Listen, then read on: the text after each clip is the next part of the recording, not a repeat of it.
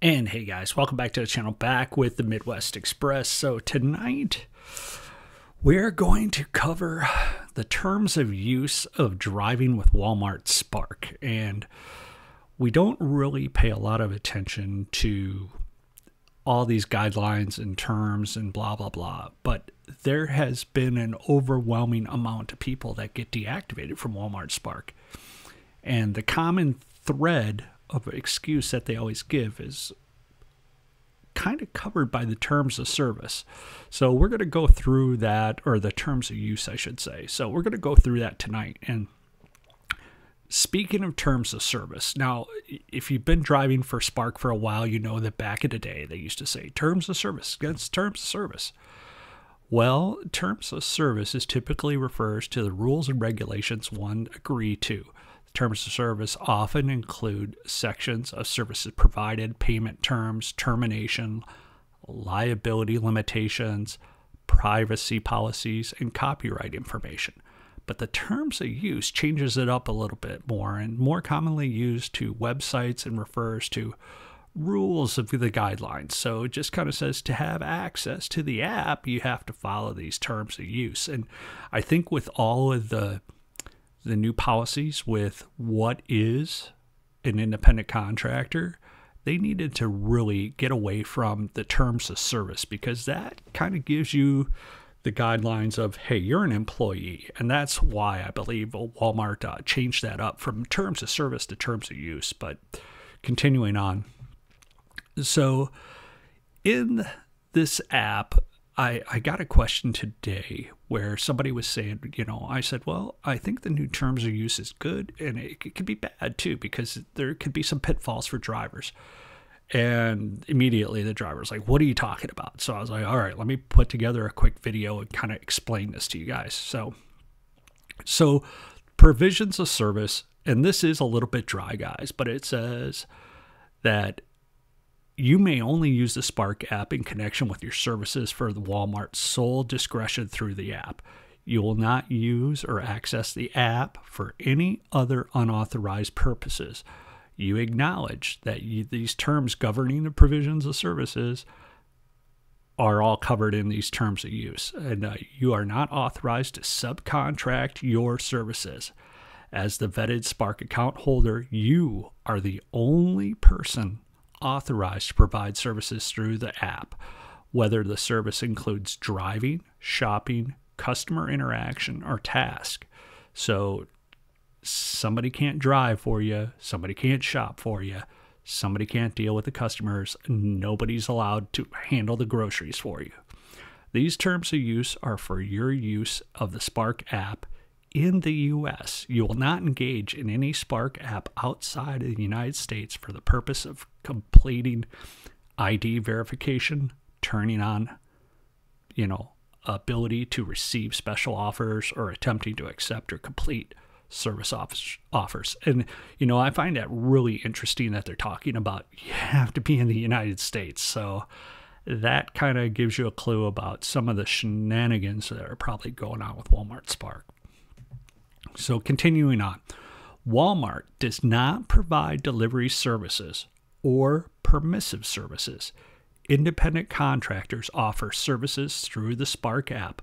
Walmart offers the information and the method for independent contractors to identify business opportunities through the app, but does not intend to provide services and has no responsibility or liability for any independent contractor that uses the app. So if for some reason something happens, you're not working for Walmart Spark, you have a car accident, that's on you, guy.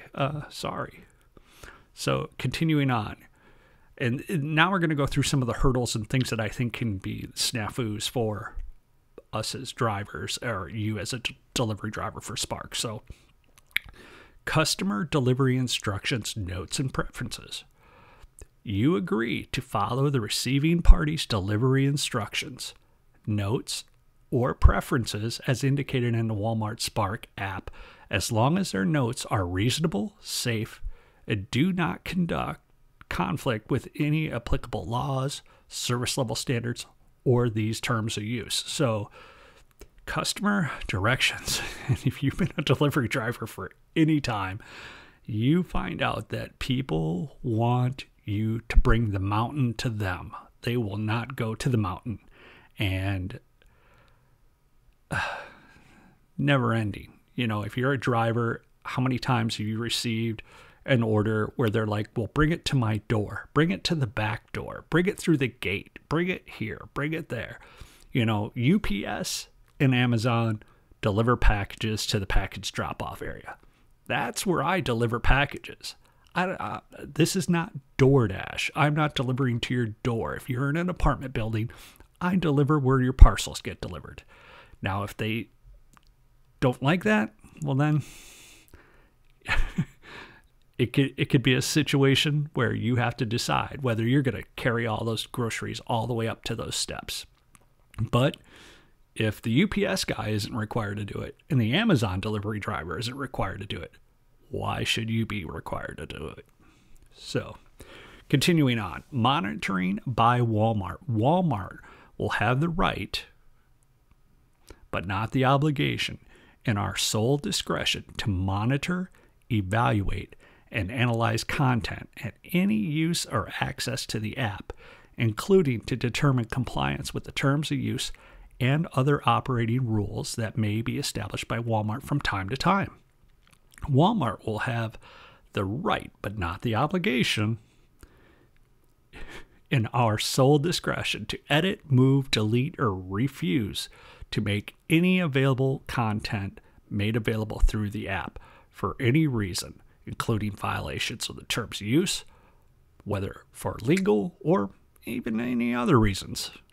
Despite the rights of ours, you are solely responsible for the content that you make available, and you agree for all claims resulting from your content you made available. So if you are posting something about a customer, you're deciding you want to be TikTok famous and you're going to post something, Walmart could, if they wanted to. All right. So next, identification verification. And this is what we've been asking for several months now. You agree to show your unexpired, valid driver's license issued by the state of the United States, showing your name, photo, upon request by a Walmart associate or other retail associate to verify your identity. Paper licenses, pictures, digital copies, or photos of licenses or documents may be insufficient to meet these legal level standards. You agree to show an unexpired U.S. government-issued valid ID card with your name and photo and everything. So no paper copies, no nothing else. They will flip the script on you in a heartbeat and say, nope, you can't get the delivery. And then, so, I mean, everybody has an ID, right? You don't need one to vote, but you need one to shop for Walmart Spark. Customer service. So you agree to conduct your interactions with receiving parties and individuals you engage with during the course of your providing services or otherwise providing in a professional manner. So what's this say? He says, you agree you will not make rude comments or profanity. You will not ask for tips. You will not request receiving parties' contact information, i.e., hey girl, let me get your number. You will not advertise a business or service unrelated to the delivery service or permissive services you are providing. So no, hey, you know what? If you want, you could just order your groceries and I'll go pick it up for you for $20 and you won't have to worry about tipping. I'll just go pick it up from the Walmart for you. Can't do anything like that. You cannot solicit any political or unsolicited political, religious comments, or, no spark drivers for Biden. And all of this could be affected by customers and your customer rating. So we are going on. So these are just the common sense ones, but these are the things that I see drivers get whammied on a lot. It says vehicle standards. Vehicles used for services must be clean, smoke-free, have capacity to hold the selected delivery order size, and the capacity to keep deliveries offered orders contained separate from each other and free from contamination of pets, pet hair, smoke, and other contaminants. Walmart may refuse to provide orders to you if your vehicle does not meet these standards. And I know certain markets where people were whammied for this. They don't smoke, said your vehicle smelled like smoke. That's the reason why you were deactivated. And that is the underlying part of Walmart Spark is sometimes there's little mafias that work in the stores and their friends are delivering or whatever, or family members are delivering, and they will sabotage drivers or say that there was a problem and they will get deactivated. And it's small town America, blah, blah, blah. So, and continuing on, passengers.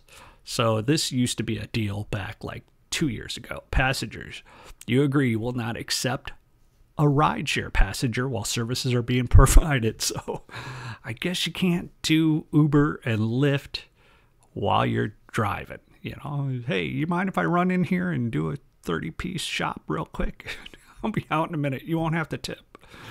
You agree that during the performance of your services, you will not have any passengers as a young child or children who should not be left unattended in the vehicle. Passengers are prohibited from assisting you with your services. Kids can't help with the bags. You are responsible for ensuring that any passenger that you choose to bring along does not disrupt your performance of services. Walmart may deactivate you if your passenger creates a disruption or engages in illegal activity while you are using the Spark app. So if you got your kid along with you, you're like, my kid can stay in the car, they're old enough, they're fine. And then you get to the Walmart store and your kid decides he wants a candy bar and starts throwing a fit. And you're like, don't make me come in that car and give you something to cry about. Because now they are disrupting your delivery and you could be deactivated from Walmart Spark. I don't think my dad would have been a very good Walmart Spark driver. All right, and continuing on. Your use of the Spark app. Your use of the Spark app limited to you and only you. You agree to log into the Spark app yourself, your own username and password. And you know what, guys? You got your username and password, but sometimes jumping between phones, that can cause issues too, because the Walmart app looks like you're spoofing the app or whatnot. So make sure whatever app you set your account up with, that phone, try to use that phone during the delivery as well. So physically logging into the Spark app yourself and not to use any bots or any form of technology to log into the Spark app. So bots are real, guys. I told you that like 2 years ago. You could look back before everybody else started jumping on the bot bandwagon. Safeguards your Spark app login, username and password, and do not share, loan, lend, or otherwise make available, intentionally or unintentionally, your username and password to anyone. Which I heard of somebody else that got their account hacked, so who knows how that happened. Comply if Walmart adds additional forms or account credentials, authentication factors. Should Walmart do so, you agree to additional safeguards and additional credentials as required. Report concerns of unauthorized use of your Spark account within 24 hours of discovery by calling the Spark driver hotline at 855-743-0457. Allow no other person to log into your account other than you. Perform all services yourself. Do not use or attempt to use anyone else's Spark app account. Do not allow anyone else to perform any services other than you and no one posing as you. So if you got a twin brother, don't let him go out there and make deliveries for you, driver Mike. And here we go. So just the funnies of everything that's kind of going on with Walmart Spark right now. But I read this one just tonight and it's on Reddit. And if you're not in Reddit, you need to get in Reddit because that's where it's at. So today was the first call from the next customer questioning my route. I had a triple order this morning, and right after the first drop, I get a call from a number I don't recognize with no caller ID. So I send it to voicemail thinking it's a spammer. Get started driving, listening to the voicemail, and it's the next customer saying that I made a wrong turn. Apparently, there's a new feature in the app which allows them to troll our route. I texted the elderly lady to inform her I had another drop prior to her, which required me to drive a certain way away from her path from her house. And while I was delivering, she's like, I had some Cokes too.